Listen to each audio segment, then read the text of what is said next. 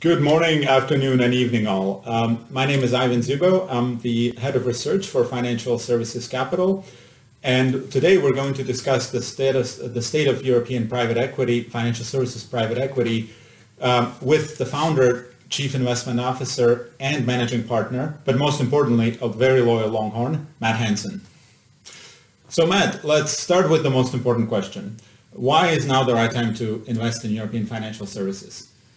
That's a good question. I appreciate you asking. So, Europe and the United States share many commonalities, but the response to the global financial crisis is not one of them.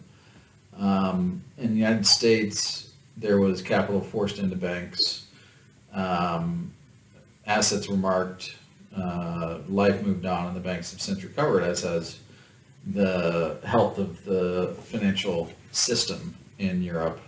In the United States, whereas in Europe, there was a bit of a, lack of recognition of the severity of the crisis, and the can was, effectively repeatedly kicked down the road. So, while in the United States you've seen banks and, the very large banks recover, hundreds of percentage points, in Europe, the banking and financial services sector is broadly speaking cheaper today than it was, even at the depths of the crisis, which means there's just been a continued deterioration in the sector. So as an investor, when you're looking at value, if you want to look at sort of the developed world economies, and then what sector to focus on. In the United States, all sectors recovered, including financial services.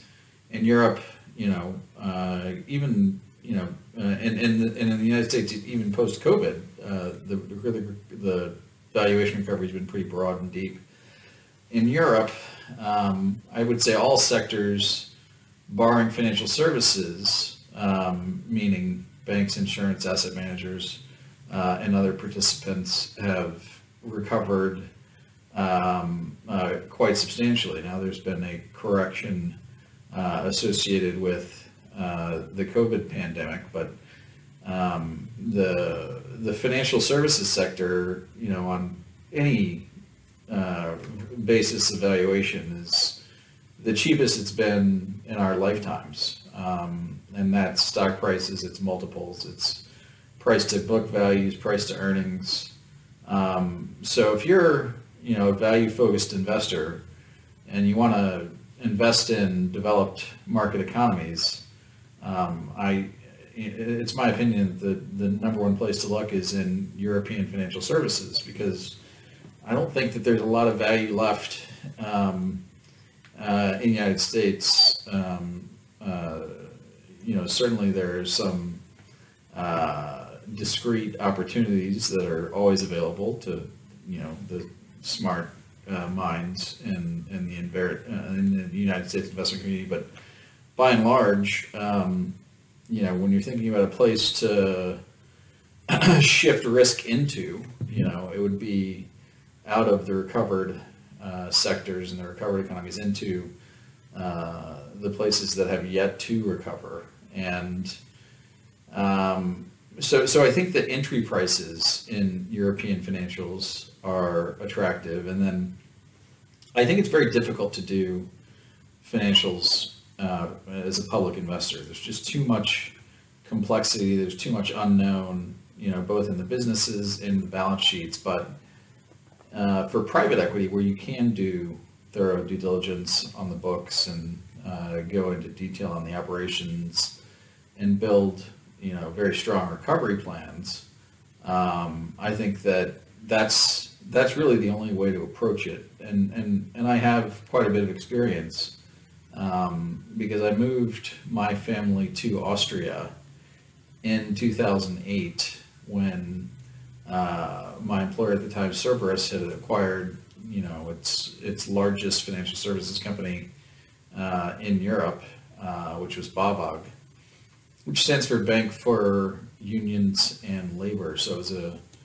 heavily unionized, socialized bank. And 2008, the bank was in in dire straits. They were going to announce a 650 million euro loss. And we really had to roll our sleeves up to transform that bank from the inside out. And the fruits of it were pretty profound. I mean, it went from that negative 650 to positive 650. The return on equity, which is by and large the most commonly used metric of performance, was turned from low single digits to high double digits, one of the highest ROEs in the European banking sector. The second most common statistic of operational success is the cost-to-income ratio, which went from around 90% to around 40%, which is now one of the lowest in Europe. So, from the inside out, when you get into the nitty-gritty of operating these businesses, there are a lot of levers that are unavailable to, regular way public market investors, like, identifying units and divisions not earning their cost of capital, or shifting the assets on the balance sheet into more productive areas to deploy risk. And in the performing credit markets, you could generally say that the approach to performing credit is a little less sophisticated than the approach to other areas of the financial markets. And I'm not a believer in the efficient markets hypothesis in any case, but I would say performing credit is especially inefficient. So the opportunity to shift the balance sheet deployment inside of a bank into things that are both higher yielding and lower risk was one that we took advantage of. And that internal shift to make the balance sheet more productive, which was one of my clear mandates at BAWAG, is what unlocked, a profoundly deep operational turnaround, because as the assets got more productive, that allowed us to have the earnings to restructure the cost base, and then you got into a virtuous cycle of higher productivity, lower structural cost base, which then created more earnings, allowed you to put more of the balance sheet to work. What we didn't have available to us in that sort of 2008 to 2012 time period in which I was inside the bank as the shareholders representative, was technology and a facility with technology. So, and that's no one's fault. The technologies weren't available at the time, and as a, broadly speaking, as an investor, they're the very large private equity houses like your Cerberus's and others, they're not tech-focused venture capital type firms. I mean, Kleiner Perkins is very good at what they do, and Cerberus is very good at what they do, and so the ability to utilize and deploy technology at those large, more traditional private equity firms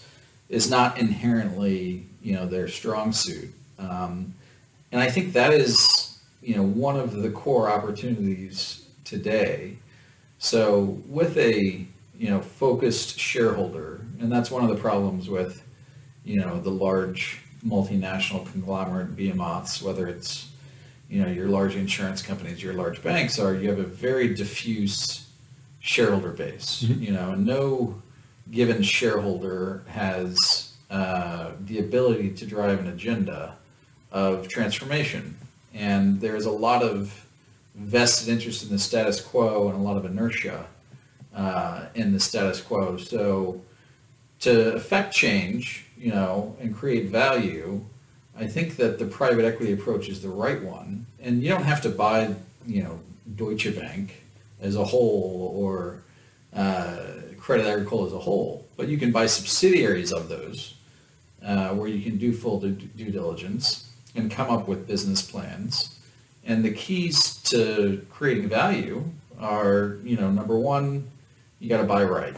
You only get one chance to do that. So buying from a parent company who is trading at a 70% discount to book for example, is a good starting place because that allows you the opportunity to pay a significant discount to book for the subsidiary and still have it be seen as a accretive transaction for the parent, right? And that you can't do that in the United States because if you wanted to buy, just hypothetically speaking, the Canadian subsidiary of JP Morgan, you'd have to pay a significant premium to book for that divestiture to be accretive. But if you wanted to buy something off of some of these behemoths in Europe that trade at these massive discounts, you would also be paying a massive discount, right? Whether, wherever you want to look, the big banks in France, the big banks in the UK, the big banks in Germany, they all trade at 50% plus discounts to book, which means that when you look at acquiring a subsidiary or a platform or a division out of there, your starting point is a discount to book, which is obviously a better starting point than a premium to book. And then to create value, what I learned from my BAWAG experience is that you need to have deep operational expertise and excellence because the transformation happens from within, right? And it happens from being able to operate that business better than it had been operated before. And a lot of the utilization of operating efficiencies comes from the diffuse shareholder bases and lack of agenda being driven by the shareholders in a public company environment. And there's also a bit of a social responsibility that banks have. Not that, we disregard any of that social responsibility. It's obviously very important. But if you have a controlling or highly influential stake, such that you can drive an agenda at one of these institutions, you can affect change, right? You can do the basics, which are, redeploying the balance sheet into more productive asset categories, which gives you more earnings and a higher ROE. And then you can attack the embedded, cost structure, which, prior to a new owner coming in had been seen as intractable or unresolvable. And with a lot of hard work, you can overcome that inertia. So you have to have operational excellence, which is one of the things that financial services capital is built around. All of the partners are operators first. Whether it's the chief operating officer of the largest private bank in Russia, or the first vice chairman of BNP Ukraine, or the chief of staff to Mila Boutin at Santander, or the head of innovation at Discover Card, or the CEO of another Austrian bank who I got to know during my time there.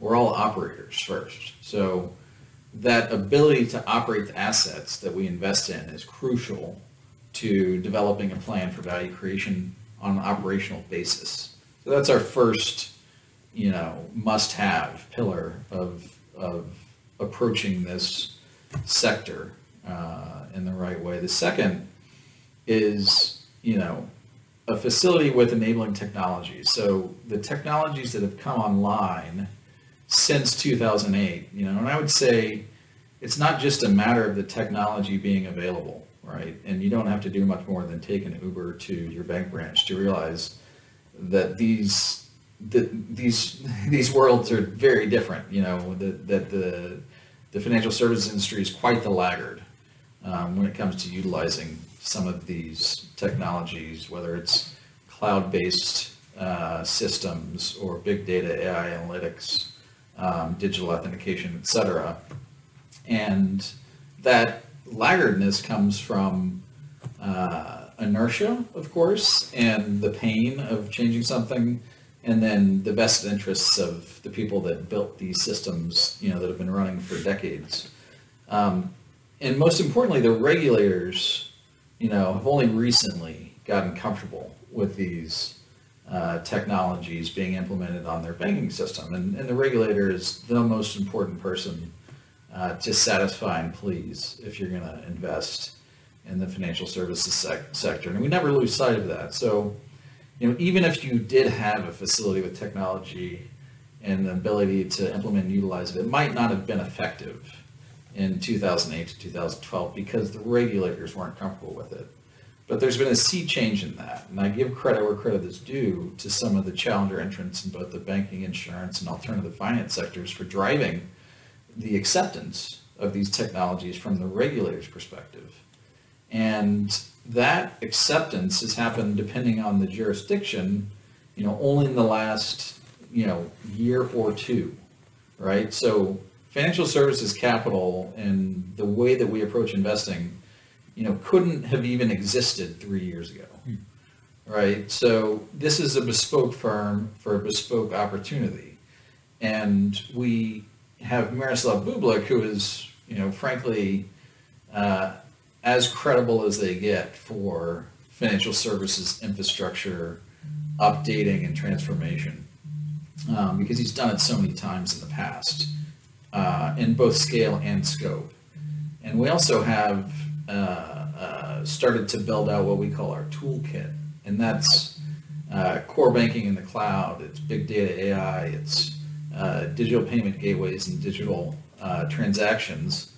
And with that toolkit available to us, and that's proprietary and permanent, and it's also part of our permanent portfolio, we will be able to more rapidly transform the assets that we invest in. So that toolkit, but more importantly than even the tools, is the understanding of the technology and the understanding of its implementation, right? And there's certain situations where, the juice won't be worth the squeeze. To implement and transform the infrastructure of certain institutions will be too difficult or too expensive to make it pay off. And you have to be able to, make that assessment over the course of your due diligence. And I think we're pretty uniquely positioned to do that, with Miroslav and his skill set and our team, which is entirely composed of operators. And then lastly, to do this right, you need deep sector expertise. And then given the importance of the people that hold the keys to the kingdom, which are the regulators, you need to have sector expertise in the geographies in which you're going to be investing. So, I've spent a lot of time in my career sort of translating Europe to an American headquarters or an American investment committee. I did that at Madison Dearborn when I was working out of the Madison Dearborn London office. I did that in Cerberus when I was doing private equity deals in London before Cerberus had a European presence. I did that in Austria for the bank to a New York headquarters, and I did for Cerberus and then ultimately Atlas most recently. So, the American mindset is a wonderful thing, and I'm proud to be an American, and I love our can-do and straightforward approach to business. But it is not, always applicable to every situation. If you were to think that because something was working in Miami, it will work in Seattle, that's by and large true, in the United States, where you, at the end of the day, have one, national regulatory body in the Fed.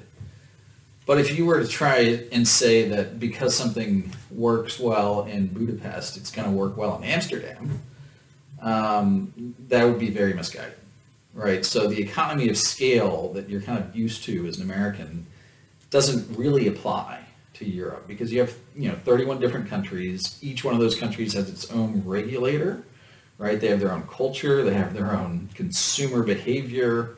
So you have to understand not just Europe as a whole, but Europe in its regions, right? And we're set up for exactly that. We have Martin, who's Viennese, covering Northern Europe. We have Miroslav, who is Central Eastern European, in Prague, covering Central Eastern Europe. We have Rafa in Spain, covering Southern Europe. Myself in London, Madrid, and then we have our fifth partner in the United States, just because the United States is still the largest economy in the world. That's where a lot of, if not most of the innovation happens, and you have to have a footprint in the United States. It's a must-have in today's environment, and that's where a lot of the change starts. It's also where a lot of the LPs sit. So to be close to the LPs, you need to have someone that can speak for the firm in the United States. But our approach to Europe is, you have to get involved in the countries in which the institutions that you're investing are regulated. You have to know the regulator, you have to speak their language, you have to speak their culture, you have to understand those consumers and the consumer behavior as it applies to that economy, right?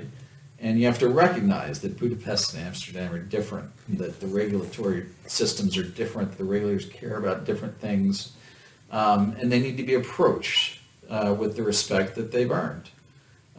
So those are the three things that I, saw that were the must-haves to take advantage of, I think, this, generational opportunity to invest in financial services in Europe. So the operating expertise, the facility with enabling technologies, and then the dedicated sector expertise in the geographies in which you're investing, where you have people close to the regulators and close to the jurisdictions in which you're investing, are essential. Flying over from New York once a month is these companies, you got to get too involved in the day-to-day minutia to really drive change.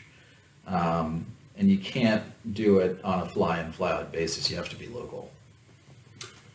Great. So, in your first two pieces for the Center for Global Business, you've discussed the European Hamilton moment. Of course, by that, you meant just all the facilities that the EU and the ECB has put together to aid in the fallout of the COVID crisis. What's changed, since you've initially written the two papers, and sort of how do you see this playing out? I'm smiling because it's one of the unusual times when I've done some prognostication and it's turned out correct. It's always dangerous to forecast political futures, as many pundits found out in 2016. But the struggle in Europe is not too dissimilar from the struggle that America experienced in the late 1700s, right? This pull between states and federalism, which is what the phrase Hamilton moment encapsulates. So, in Europe, you have the ability to tax and spend within a given country's remit, and while the EU and the ECB have existed as supranational bodies, they have never taken the next step, which is to have supranational spending authority, right? Or supranational guaranteeing of liabilities, which implies a federalization and fiscal transfer between member countries. So, that is a huge Rubicon that the EU has always been hesitant and even approaching, much less crossing.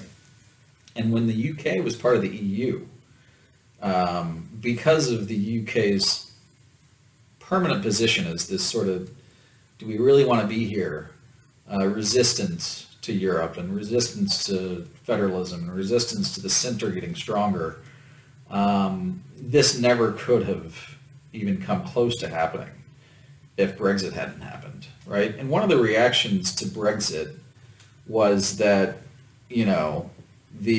every us needs a them, right? So with Brexit, the EU found out, got to define who us was, right? And that protracted negotiation process bound them together, more strongly than they had ever been bound before. And it always struck me, living here in the UK as an American, and I'm sort of a dispassionate observer of the process, that in the UK, as those negotiations took place, there were lots of leaks. What happened behind closed doors was always in the papers the same day, or the next day.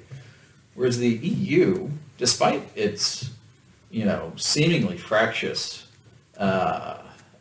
stability, was very negotiations was a very tight ship. Everyone said the same things, walked the same lines. Leaks were kept to a minimum, and they really did negotiate with one voice, and they took a hard line. And that the outcome is sort of independent of the process, right? What they achieved in the process was a stronger unification of the idea of Europe as a entity, not a combination of member states, but as a single body. And also having the UK removed from, the decision-making process thereafter is what unlocked this Hamilton moment in Europe. And this Hamilton moment was the issuance of EU-wide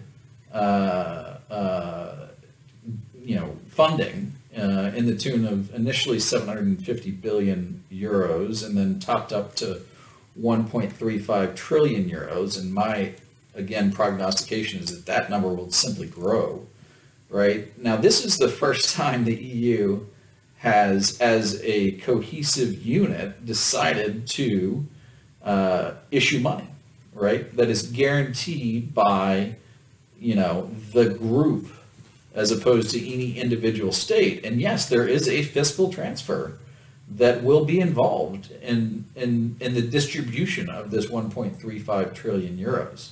There will be a fairly transparent distribution from northern countries to southern countries. And the pandemic is kind of the,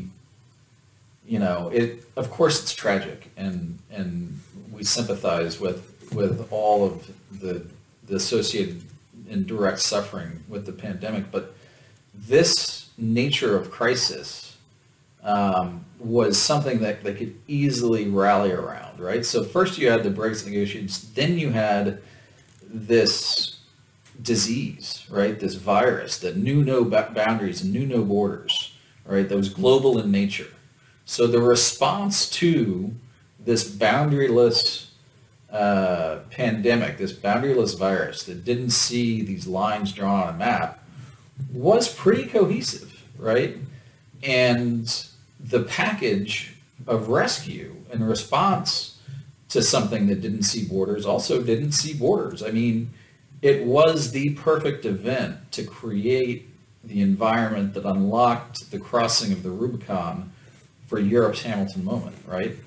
And it was no small figure. 750 billion was a big number. 1.35 trillion is a big number. And for the EU to bear the responsibility for raising and issuing and distributing and collecting that as a supranational institution, that Hamilton moment and that Rubicon, has been crossed. The center has gotten stronger. The federalism of Europe has happened, and it's difficult to go back from. And as this pandemic, I think, will recur, and the response will need to recur, this will get bigger, right? And then it's also important to note that 390 billion of the package are grants. So, grants don't have to be repaid.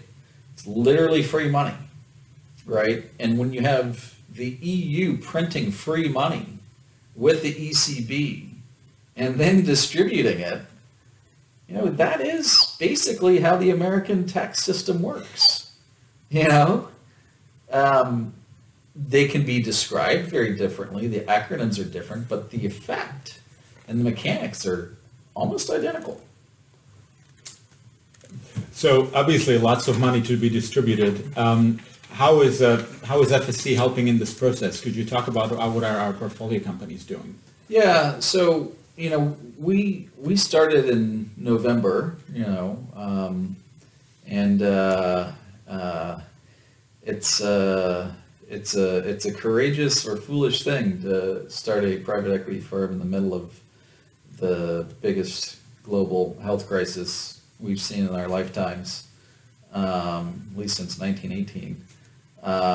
But we've been fortunate in that our first three deals have not just gotten through the crisis, but actually grown in the crisis and made progress in the crisis. And, you know, one of the things we did during the crisis was to batten down the hatches on our toolkit, right? So we wanted the platform that we've established here, you know, not just the building out of the people and the hiring of fantastic personnel like Ivan Zubo, but to also embed the toolkit that we're going to need to drive the transformation. And the clue is in the name, right? Enabling technologies was chosen very specifically, right? People like to use the word fintech. We don't. I think fintech, sometimes people get caught up in technology for technology's sake. And there is an infatuation, you know, potentially, you know, bubble level of enthusiasm for fintech. But I think what gets lost there is the utility, right? And when what we have at our core is the utility of these technologies. Like, if the technologies don't enable transformation, we're not interested. So that's why, you know, the cornerstone is cloud-based computing, right? For, you know, core systems for banking, for insurance, for, you know, alternative and consumer finance.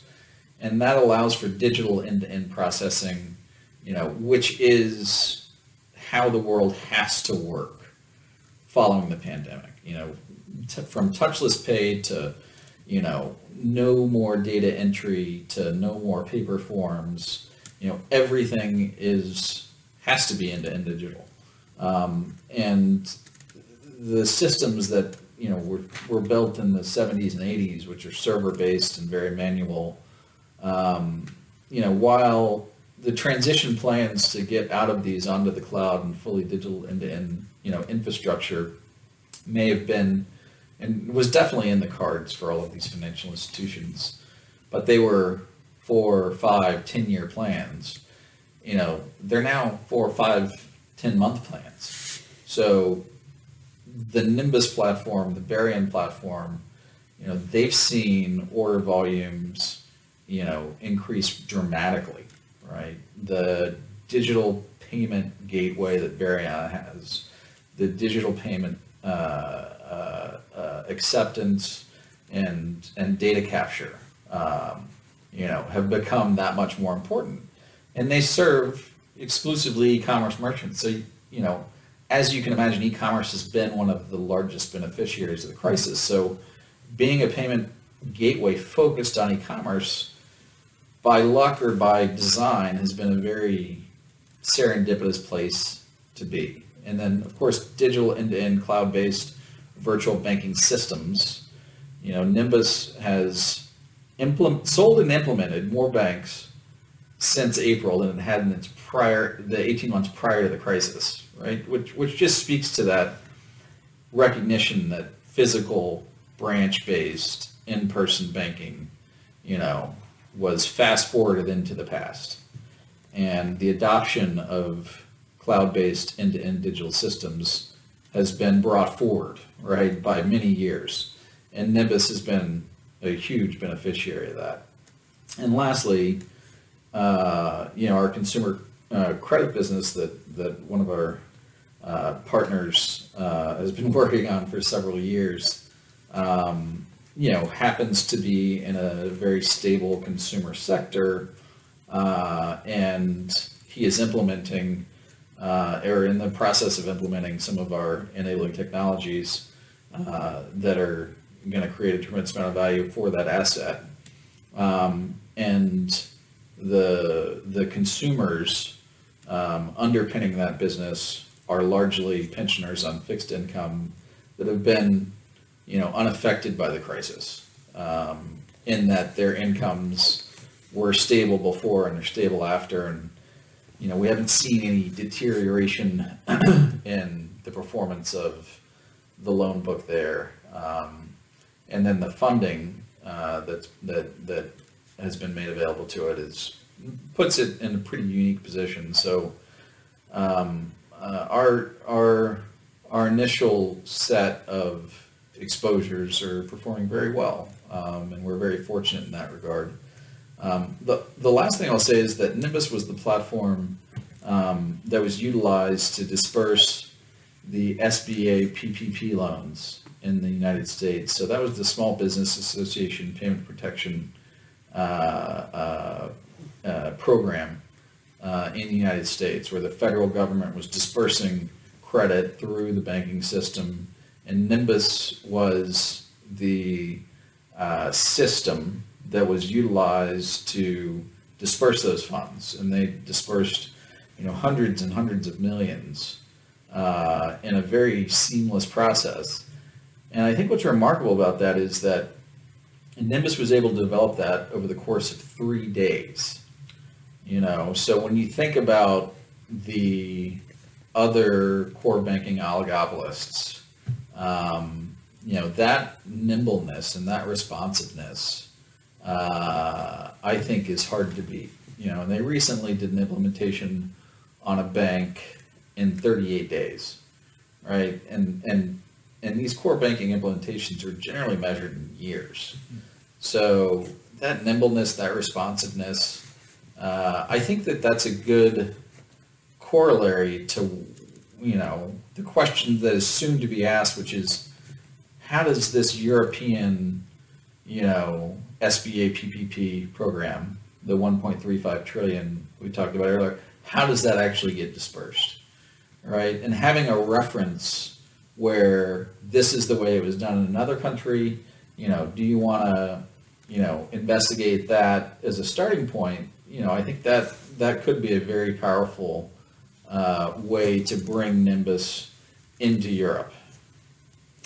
So, obviously with as a consequence of COVID-19, we are likely to see a substantial rise in non-performing loans. And especially after, some of these stimulus measures that are, many of which are meant to be temporary, expire. How bad do you think things will get? And also, which asset classes are you most worried about? Yeah. Look, I think given the policy response, it's a little too early to tell how bad things will get. I know Oliver Wyman, has some estimates in the, that range between 400 and 830 billion. It's obviously going to be big. I think, having been an operator inside of a bank and given our collective operational experience in European financial services of 150 plus years, we think about it, banking is as complicated as you make it, right? You're at its core, you're taking in money here and you're loaning it out here, right? And that difference, that net interest margin has to cover your overhead and then some. And that's banking in its simplest form. And the way that you deploy those assets, again, just distilling it down to its very bare essentials. If you invest in call it bad asset, and you know that it's bad, call it an NPL or something, and you price it like it's an NPL, that's okay, right? You've priced the risk appropriately. If you invest in a good asset, and you price it as a good asset, and it is a good asset, that's okay, right? You price the risk, you're going to be fine. If you invest in a good asset, and you're able to price it as if it's a bad asset, that's a great outcome. The danger zone, right, in this quadrant is when you have a bad asset and you price it like it's a good asset. And following the global financial crisis, there was, and this tends to happen in the financial services ecosystem, you get these systemic convictions that a certain type of deal or a certain type of asset is safe. Right? And the herd's conviction following the global financial crisis was that commercial real estate was that safe asset class. So for the past 12 years, credit has poured into commercial real estate because it was safe. But the pandemic has turned that on its head. No matter how you look at it from a commercial real estate perspective, obviously bricks and mortar retail was already on the decline, and that has become even more pronounced. But even offices, right, with social distancing and the inability to utilize the space like corporations have since the dawn of the, factory in the 1950s, and open plan offices and cubicles and cramming as many people into square footage as you possibly can. That's a thing of the past. And you're seeing rent strikes, and you're seeing the rental rates and the returns, if you're owning property and you're leasing it out, going down. And that will, of course, have an impact on the valuations. Now, banks will tell you that they lent at a safe loan-to-value ratio. And safe is generally considered 60 to 70% of value. And, by and large, that is a true statement. Do I think that commercial real estate is going to go down more than 40%? No, I don't think that across the board, commercial real estate is going to go down 40%. So, they're not wrong. But I think the second derivative that needs to be taken into account is that if you're at 60 to 70% LTV, your risk weighting on that asset is quite low. The problem is that the post-COVID revaluation of these assets could be down 20, 30%, right? Now, in some cases, you will be overlent, your principal will actually be impaired, and there will be genuine losses. In other cases, you'll think you're safe, but you're still going to be hit with the fact that your new LTV is now in a much higher risk category. And your risk weightings will skyrocket, which is going to, create a capital need that they don't have the earnings to fulfill themselves, right? So then in the search to backfill the capital that's created by the higher risk weightings on the commercial real estate, all of these institutions, and insurance is probably bigger in this than banking, will need to sell subsidiaries, sell divisions, create assets out of businesses to get their regulatory capital increased. And that is a perfect buying opportunity, because you will have a whole spectrum of forced sellers that need to generate capital from the sale of non-core and even core parts of their business. And there are parts of their business that aren't even business units, like mortgage loan servicing, that will turn into businesses. And because there were no book values associated with them, then you have the opportunity to negotiate, right? If you're going to buy a mortgage servicer out of a large bank, the negotiation is the servicing fee that you're willing to pay me now as the owner of your soon-to-be externalized mortgage servicer is going to impact the amount of capital that you're able to create with this transaction. And then us as buyers of that newly created company will be able to present effectively what we call a Chinese menu, which is, for the following rates, we can NPV them and give you this much capital, right? And you get to decide, do you want to optimize costs going forward or capital at the present? And they're going to lean towards capital at the present, which is a very good deal-making environment. And what I talked about is pretty into the minutia, right, of financial services and understanding the problems that the managers and boards of these large multinational institutions are wrestling with. And if you haven't worked inside of them, if you don't know how those decision processes are made, if you don't understand the balance between cash and capital, you probably shouldn't be doing it. So the difference between capital and liquidity is indeed quite an important one.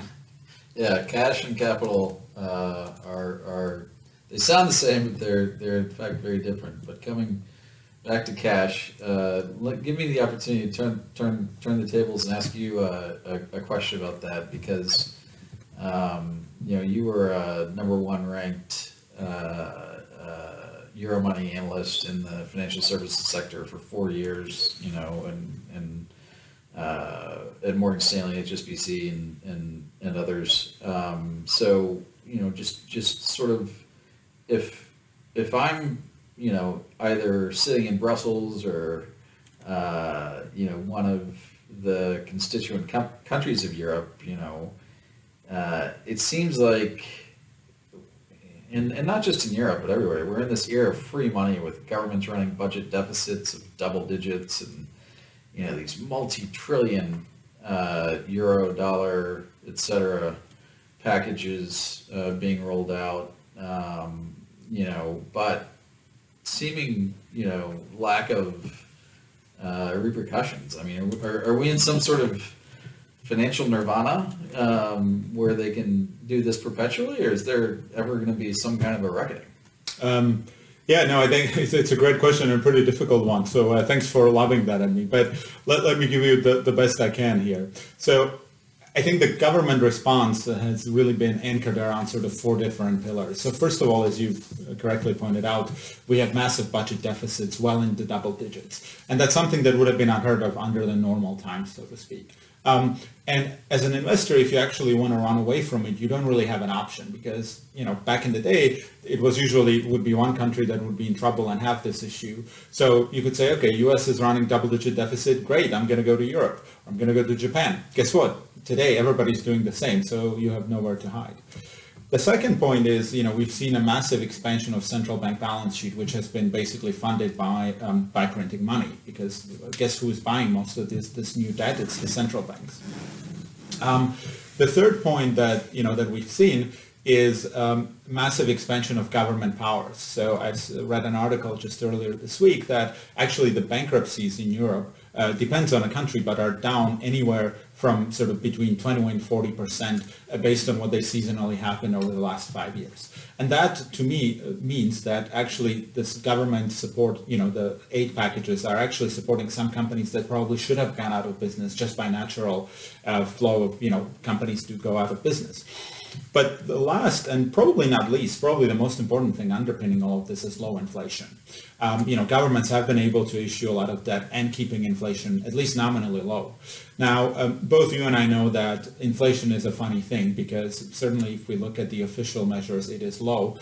But if you have children in private schools, or God forbid you're trying to buy a flat in London, we have seen massive asset price inflation or, school fees inflation. The cost of SMU today is probably 3 times what it was when I went, and I'm not that old, or so I like to think. I think in general, sort of every era reflects priorities of the government. So in the aftermath of the Great Depression, the priority was we can't have another Great Depression. In the aftermath of the 70s and 80s, the main priority of policymakers was we cannot have another hyperinflation. And I think today the priority really is that we cannot, afford having sort of massive economic disruption, whether that's defined as further inequality or whatever one defines it. But indeed, this is the one thing I'm sort of most concerned about in what's happening is that ultimately, if inflation were to spike, the house of cards, if you will, might crumble.